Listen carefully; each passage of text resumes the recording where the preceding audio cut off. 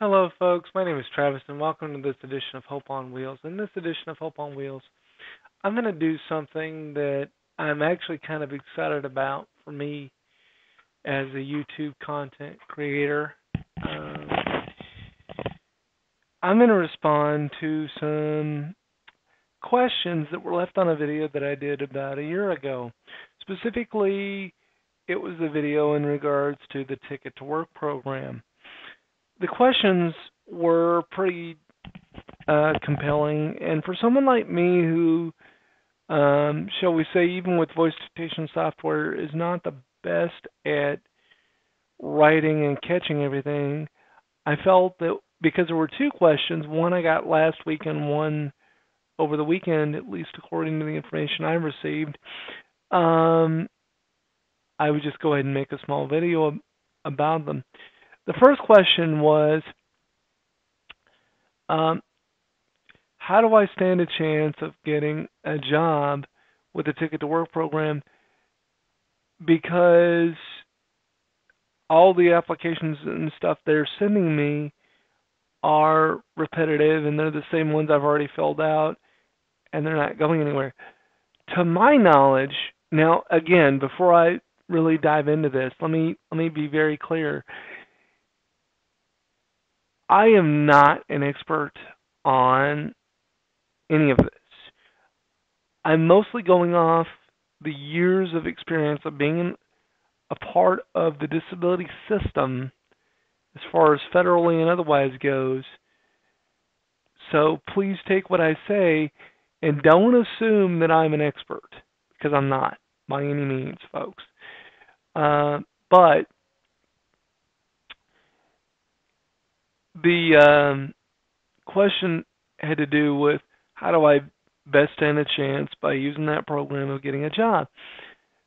The reality is the Ticket to Work program is not designed to help you get a job.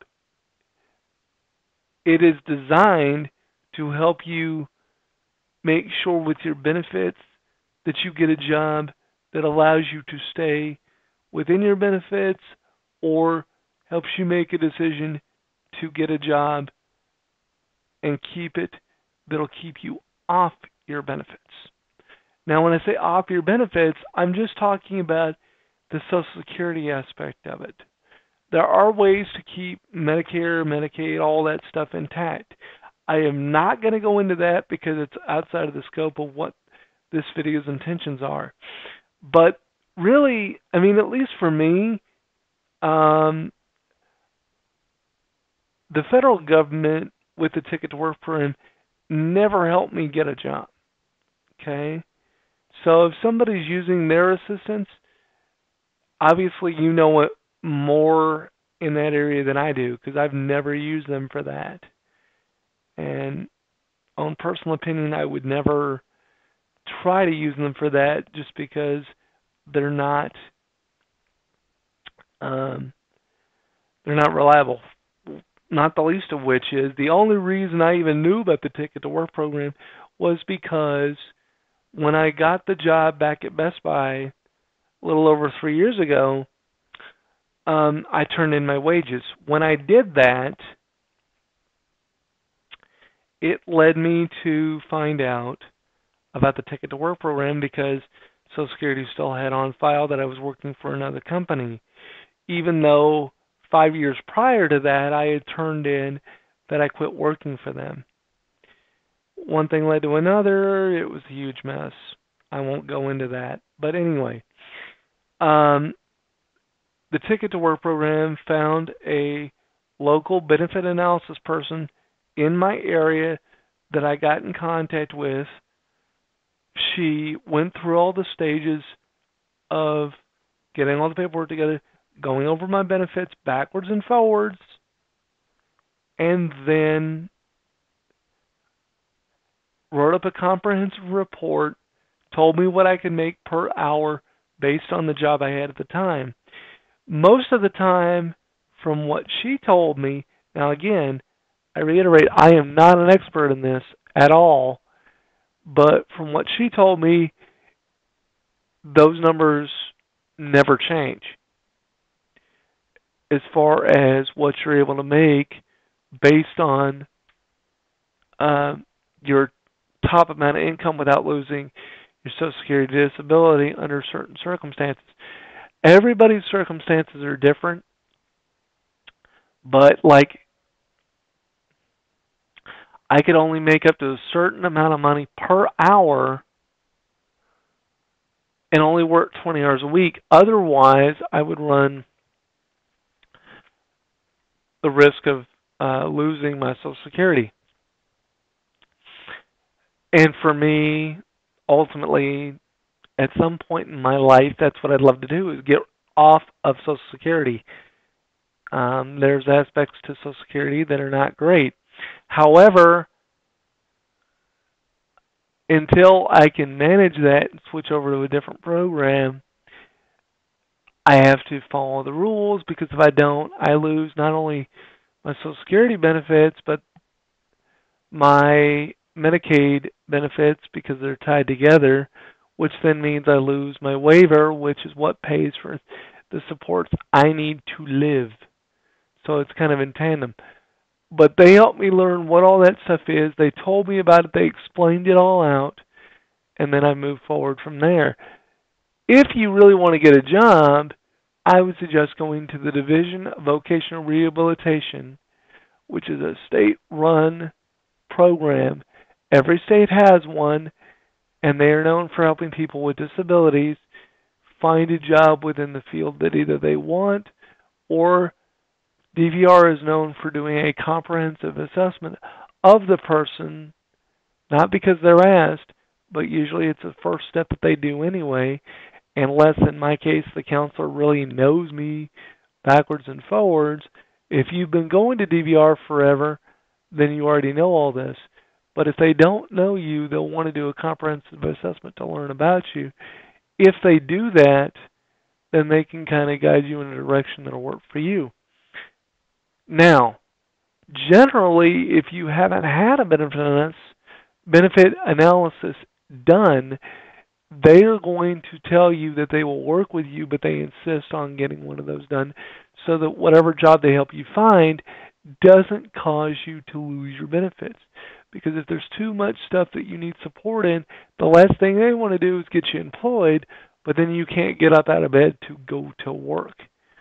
DVR is better for finding jobs for people with disabilities than relying on the federal government programs to do it, because DVR in your area is going to understand what is possible in the area, and it's also going to help you understand for you for what your career goals are, if you have any career goals, what your options are. And if you don't have career goals, they can help guide you to a direction that'll get you a job. I wouldn't recommend relying on the federal government to help you locate one. Use DVR. They're good for that. I'm using them now to further my skills in the job that I currently have. The other question that was sent to me regarding the same program was, can you work part-time and be a part of this program? The answer is you're not part of the program whether you work part-time or not. It's not really a program in the sense of they have you permanently listed as you're on the Ticket to Work program. It's a program that will help you figure out, can I work with the things I need? Do I qualify? And if I do, what are the things that I have to do as a person to be able to work and still get the benefits I need, or get off of benefits if that's what I choose to do and not need the system anymore. It's your choice, folks, but it's not a program that you're permanently on. But to answer your question as far as this goes, if you're receiving Social Security disability income benefits, for example, and you need Medicaid because Medicaid pays for your support needs of either you or if you're a guardian of the person you're a guardian for, you'll know how much you can make without losing your benefits. Generally, in order to do that, that means working part-time and working part-time only in order to not um, lose your benefits. But again, that's just general. I say it again, I am not an expert in this field. And the 3 years I've now been doing this, it was 3 years as of last week. I will tell you, I have learned a lot that I didn't even know existed. I've also learned there's loopholes in a system that you don't even want to know about. Or not that you don't want to know about, that the feds sometimes don't want to tell you because they don't want you to know it exists. It's not perfect. It's just the way that it is. I'm not speaking bad on the feds because I don't think they're a good organization. I'm saying that unless you ask, you're not going to know. But relying on the feds to help you find a job through the Ticket to Work program, no, that's not what that's designed for. It's designed to see if you're eligible to be a part of that program, and if you are, get a benefit analysis done, and they will put that on your record that you've had that done as part of the Ticket to Work program. But once you're on it, it doesn't change your benefits. It doesn't change anything. It just lets you know what you're able to do without losing your benefits, or if you do something that could cause you to lose benefits, or, in my view, the ultimate thing, how much money and where to draw the line that would pull you off of benefits, and then if you still needed to do or have Medicaid and Medicare support, the programs you could enroll into to keep all of that. And there are programs that can do that. I'm not going to go into that because it'll make the video too long and it's outside the scope of this video. But there are ways to be able to make enough money to get off benefits but still keep your waiver benefits intact if that's what you choose to do. I hope this video answered those questions for you. For those of you that posted those questions, if anybody has any questions or concerns, you can leave them down in the comments below, or you can email me at T as in Travis, Noah, Noah. The whole email address is lowercase, at Hope, HOPE, Alaska, ALASKA.org. And you will get a hold of me directly, and I will do my best to answer those questions, folks. Take care. Have a good day, and God bless.